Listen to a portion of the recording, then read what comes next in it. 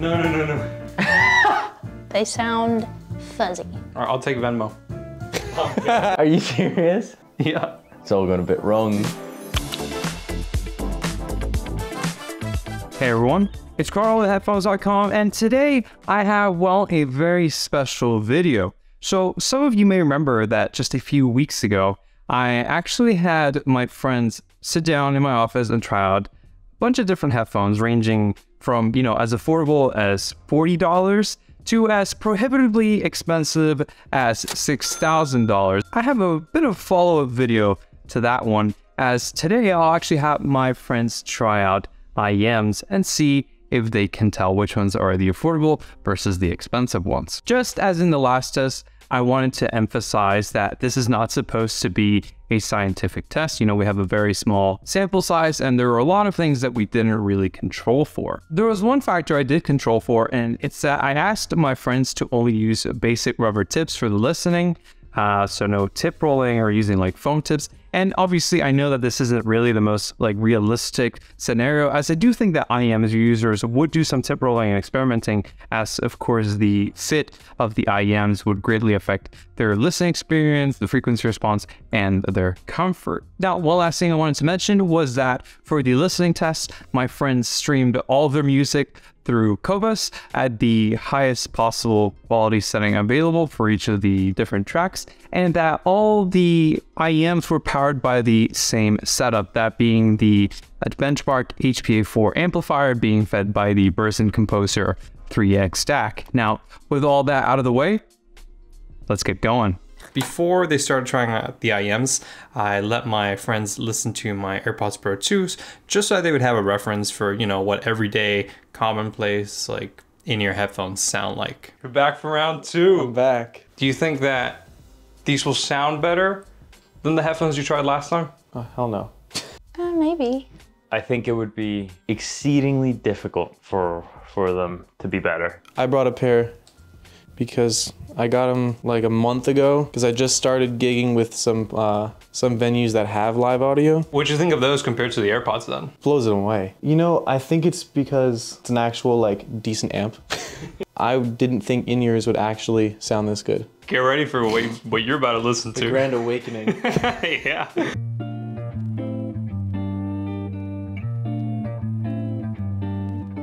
Is this the right ear? I don't know how these work.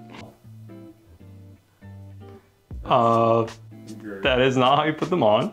How do you put them on? And I'm actually gonna just put them behind like I normally do. Think how they're supposed to go.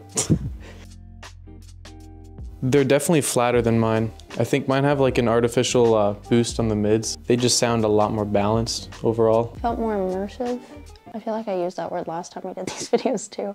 I have a limited vocabulary. I think these sounded super, yeah, they sounded super. But in terms of comfort, I'm not a fan of these completely. They're just a little big. I think if I got smaller ear tips, they'd fit better. Again, I don't know if this is the correct word to describe, but it felt less compressed than the audio through the AirPods. Do you think they sound cleaner or more detailed, or is it just like a tuning thing? I think I mean, at least from what I could hear, it's probably a bit of a jump in sound quality, and then the rest is just tuning. So how much do you think those were? 300? I don't know. No, that's so bad. That's so wrong. Probably around $250. Easily 300 bucks just off the bat. Oh, I like these. Yeah, I think if I got the ear tips, like, you know, worked out, these would be an awesome pair. Who comes up with these names? I'm gonna catch flack for that, aren't I?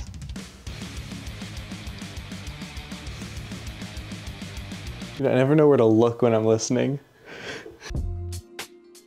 Everything just sounded, I don't know, flat. I don't know if that's the word I'm looking for. There wasn't much distinction, I don't think. Like my first impression was to be very unimpressed. Bass is significantly lower. Like I actually kind of struggled to hear the bass on some of those tunes. The voices and the instruments, they were all kind of just like melding together, which I feel like maybe some people like. I like a little more, I like the distinction of the other ones. The clarity in these might be the best that I've tried so far. So you like them more than the previous ones?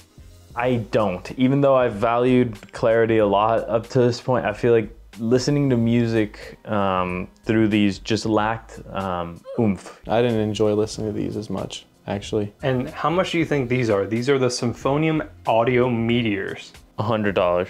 I'm gonna get shit for this. 200? 30 bucks? I think 30 bucks, yeah.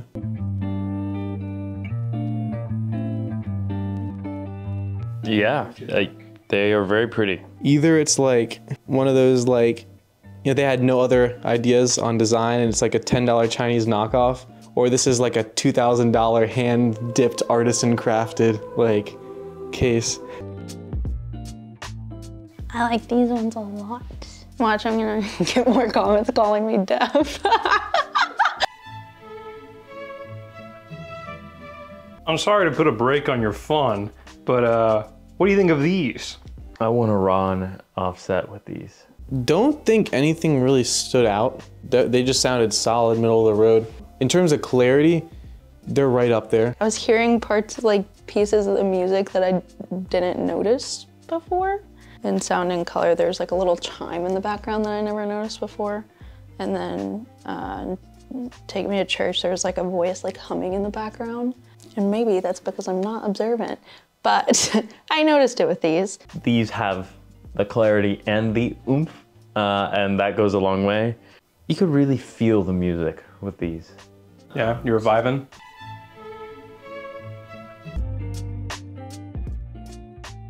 Dude, I don't know.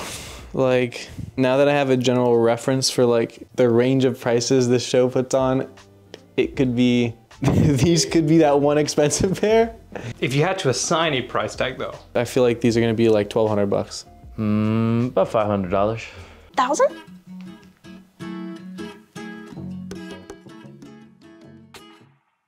Are these just like flexible hooks? Yes, they are. This is unbelievable. What's unbelievable? You're the only person who's managed to figure out how to put them on right on the first try. Okay, I think I know how to. Like, no. God.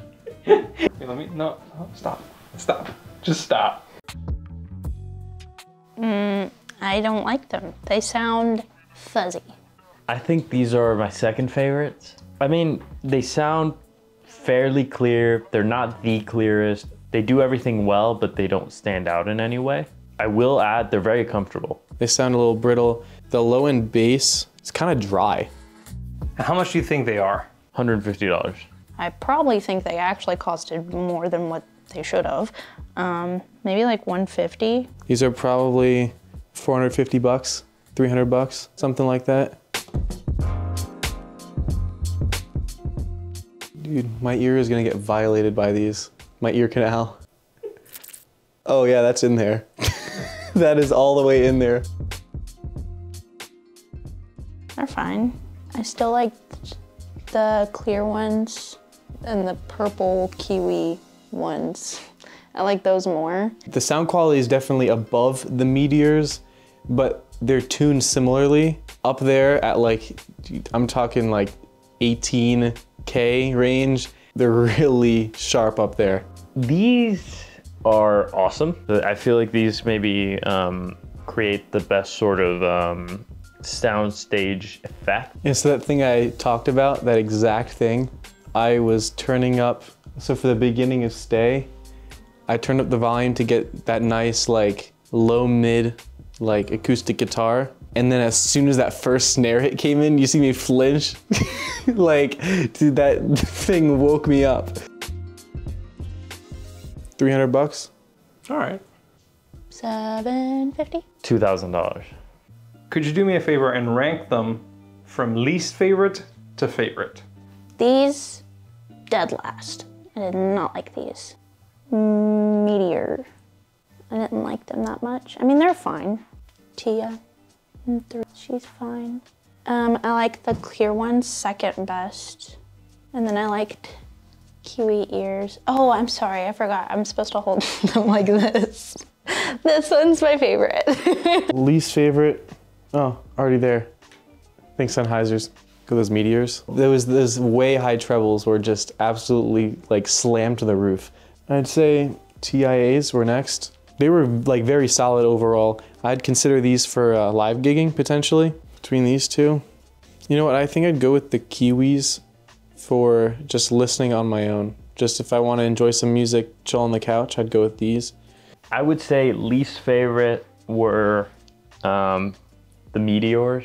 They're nice, but they feel kind of cheap and they felt weak, like really weak. Very clear, but very weak. Second to last would be the Blessing 2. Really, the separator between the Blessing 2 and the Sennheiser was honestly just the fact that the Sennheiser were extremely comfortable. The U12Ts, they sound amazing, they look amazing. The cadenzas had a little more oomph, though I did really like the kind of soundstage effect that these had.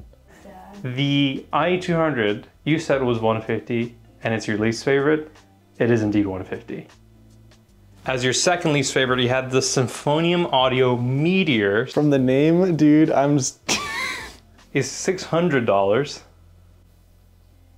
Nah. And then the Cadenza, which were your favorites, those are $35. For 35 bucks, I would absolutely grab these. 100%. 35 cannot go wrong. All right, I'll take Venmo. Or $35. Are you serious? Yeah. Are you serious? Yeah. Are you serious? Yeah. It's all going a bit wrong. Do you think you like the sound of these more than the headphones last time? Yeah. Yeah, I think you so. like these more? I think so, yeah. I think you personally have to spend significantly more on headphones to get similar sound quality. I kind of enjoyed this video more. Even though I spend a lot of time with over-ear headphones, I feel like most of my best music listening sessions, when I'm really feeling the music, come, you know, when I'm on walks, when I'm doing things like that, where it's a bit more casual, I just pop in some in-ears and... Are you gonna be buying some cadenzas? Yeah, well, you know what? Clearly they're a pretty good deal. Okay, so I have to say, I'm actually quite surprised by the results from this video.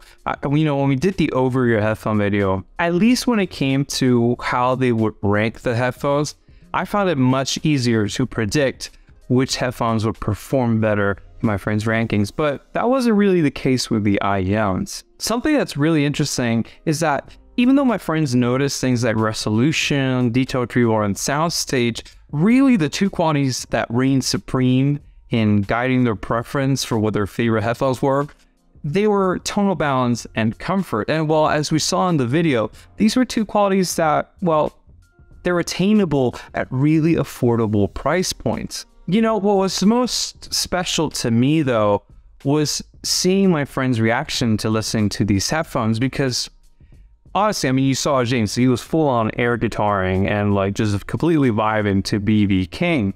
So they were really getting into a listening experience in a way that I don't really expect people to get into from, you know, outside the audiophile hobby. And, you know, they were genuinely excited about the listening experience that they were getting, and were even more excited about the price point at which they could actually attain this. I mean, you saw a reaction to the Cadenza's price, which was consistently their favorite headphone. Okay, so while there's obviously no scientific takeaways from this video, I do feel as though this is a sign that the audio hobby is growing. You know, with the kind of performance that you get at such accessible price points, you know, you're getting listening experiences that are much better than what a lot of the, you know, usual consumer grade stuff that you see is able to offer. And while even like my friends were able to notice that and really appreciate it. One more thing I wanted to note before I go is that, you know, we often talk about how rapidly the IEM market is growing and improving. And well, I feel as though this video is a bit of a testament to that, since, you know, the Cadenza performed so well. So I just wanted to say that if you're interested in learning more about budget IEMs, I highly encourage you to check out this article that my colleague FC Construct wrote over on headphones.com, in which he compares a lot of the highly regarded, you know, bang for buck IEMs. So that includes things like, you know, the Cadenza or the 7Hz Solenoid Zero. So again, if you want to check that out, there'll be a link in the description down below. Anyways, that is all for me today. I hope you enjoyed this video or found it useful. If you did, do consider dropping a like. If you'd like to learn more about headphones, IEMs, or anything audio, I highly encourage you to check out the audiophile section on headphones.com, which is our blog post. If you want to chat with me or any of our other reviewers, do join our Discord, which will be linked down below. And until next time, this is Carl signing off.